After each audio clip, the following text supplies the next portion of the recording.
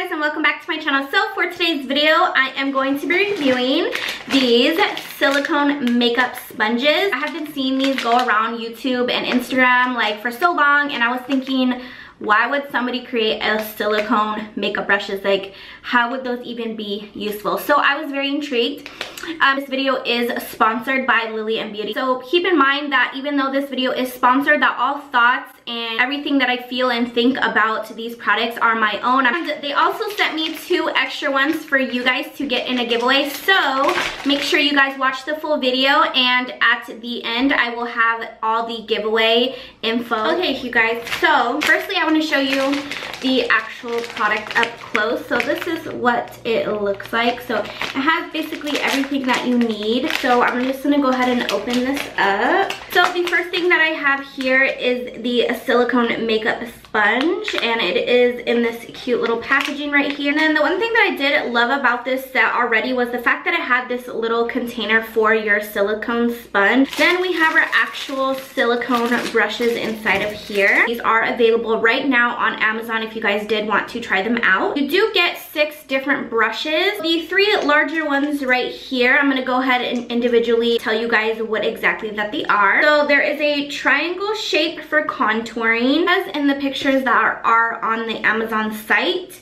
that you can use it to apply for a face mask. And also, you know, if you apply some of the face mask on your back of your hand or something, you could actually use it to scoop it up. We also have a little small lip brush. We have a eyebrow brush, which I'm very, very interested in trying this and seeing if it works, because this is literally sharp. Unlike a normal bristle of a brush, it does not move and it does not alter its shape. It's just nice and sharp to get, you know, hopefully those perfect brows every single time. And then we also have this little smaller one, which I would use for concealer because it gets right underneath the eyes, and also to maybe even contour the nose. And then these last 2 are these 2 large ones. This kind of looks like a blush brush. Actually, it fits perfectly right here on the cheekbone, and this could also be used as a foundation brush. So I'm gonna be honest, I don't think these are going to work for any powdered product. Basically, the whole point of these brushes, it does not waste product, which I definitely can see how it's not gonna waste product, because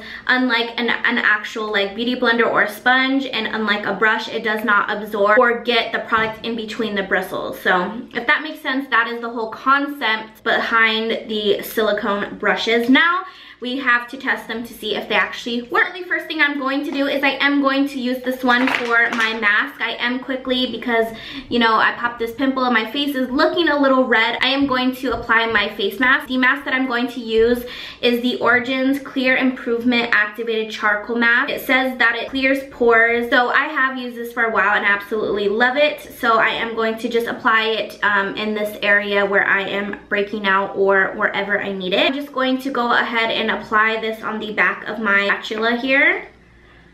Just go ahead and start applying it on my face. You can also use a brush, like an actual makeup brush for this, but this is just easier. All the product that is going onto your spatula, it's distributing the product, and you know you're using all of that product. And look, you guys, you literally use all the product. So I am just going to wait for this to dry, and then I'm gonna come back and I'm going to wipe it off. Okay, so I washed off my mask, and as you can see, there isn't so much redness. Now I'm going to do my brows. Normally before I do any of my makeup, I always do my brows first. So we are going to take our little brow silicone brush, and I'm going to use my dip brow. I use the shade Ebony because my chocolate is out. I am going to just take some of the product and just dab it in there.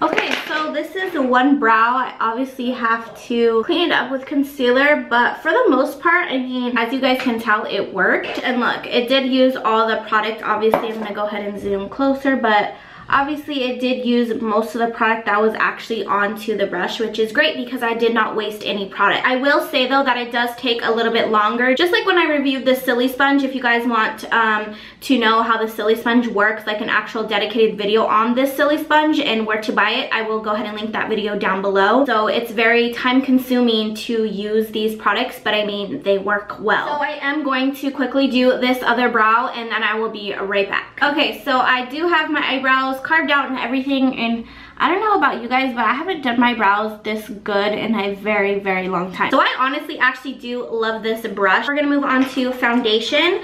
I'm going to use this flat brush right here, and I will only be using creams in this tutorial. I don't think I said that, but for foundation, I'm going to be using the Tarte Rainforest of the Sea foundation. You guys know I love this foundation, but hate the pump. I'm going to just be applying this actually onto the little silicone sponge right here, and then applying it straight to my face. I'm actually going to also use the Silly Sponge in this video, so I am going to use this for half of my face and I'm going to use the silicone sponge for the other half. I'm actually going to use this to blend my foundation. I'm actually going to transfer some of this because I put way too much on this side.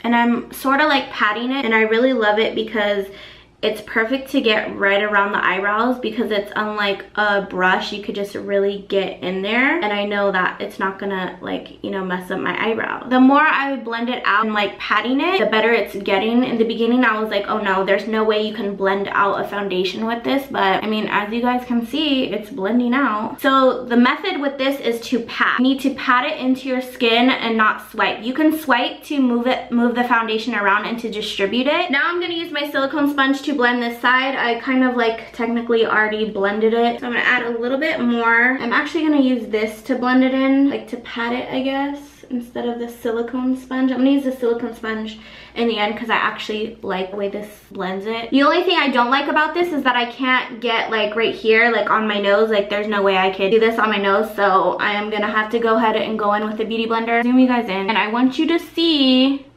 how good this foundation covered. So now I am going to go in with the sponge and just touch up the area around my nose and my smile lines, because the foundation did settle a little bit right there. Now that our foundation is done, I can say that I do love this. Very weird, and I honestly did not think I was going to use it. So now I'm going to finish the rest of my face. I'm going to apply some blush, and this is going to be a cream blush. So I am just going to apply a little bit of it on my cheekbone, and then I'm going to take the cream blush and just go ahead and just blend it out. And I'm going to be doing basically the same motion as I was doing with the foundation, but I'm going to just spread it out just a little bit, obviously because I don't want to concentrate it in one spot. That blended out really, really nicely. Now for cream contouring, I feel like this is going to be very challenging. So I'm just going to take my Maybelline contour, and I'm just going to contour where I normally would contour, and I'm going to use my silicone sponge for this. And for concealer, I'm going to be using this Wet n Wild Mega Glow Concealer Stick. I'm going to go ahead and use the other side of this brush to blend it in. Probably going to have to use my sponge for that. I think the just trick with using these is that you just have to have patience. So I did blend it out pretty well, but I am going to go in with my sponge and just go right over it, just to make sure it's truly all blended. And it's just really hard to get underneath the eyes with that. But I go ahead and just apply a little bit of cream eyeshadow, because I do have two brushes left. One is for lipstick and the other one is for eyeshadow. I'm going to take this Maybelline Color Tattoo, and I'm going to take this brush for the cream and apply it to my eyelid. These brushes are just so perfect with cream. They just glide on so smooth. You definitely wouldn't be able to use these with any powdered product. I'm going to finish up the eyes, but I'm not going to put any powder on my face. Put some eyelashes on, and then we're going to come back to do the lips. So I will be right back in just 1 second. Okay guys, so I did all the rest of my makeup. I did not apply any powdered anything but my highlight. I did use a cushion, like a cream highlight, and then I just went over it with a little bit of powder, but that's the only powder that I have on my face. So now the last brush that we are going to be using is the lip brush. So I'm going to take some of this Sonia Kashuk lipstick. This is in the shade Pinky Beige, and I'm going to apply some of that on the brush, and obviously just go ahead and apply it to my lips. So as you saw in the video clip, I did use it to basically just outline my lips and then to fill it in a little bit. And then it was just taking too long, so I just went in with the actual lipstick on my lips. But this could also be perfect for like a liner. This is the finished look. Definitely possible to make these brushes work, and I was actually super impressed with these brushes. That concludes my video for this review. So the company actually sent me 2 extra ones for you guys. So I will be doing a giveaway. So there will be 2 winners. This is only for US only, so I'm sorry for any of you that are not in the US. I will be doing an international giveaway soon, so don't worry. I'd be doing a winner for YouTube and a winner for Instagram. So the rules for YouTube is that you have to be subscribed to my vlog channel, and you guys have to be subscribed to this main beauty channel. So I will leave both of those links down below, and in the comments down below, comment your favorite donut. And for the Instagram winner, all you guys will have to do is I'm going to be posting a picture, obviously with these. So there will be a picture already posted onto my Instagram.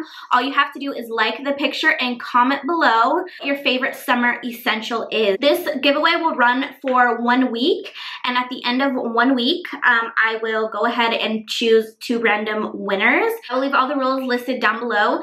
So if you guys want to win this, then you guys can go ahead and enter. Please make sure that you guys are 18 and up. I will need your home address to send you this. And also make sure if you are under 18 that you do have your parents' permission. I hope you guys liked this video. If you guys want me to do more giveaways, and if you guys want me to do more videos reviewing products like this, then please go ahead and give this video a big thumbs up. And until next time, I will talk to you guys in my next one. Bye!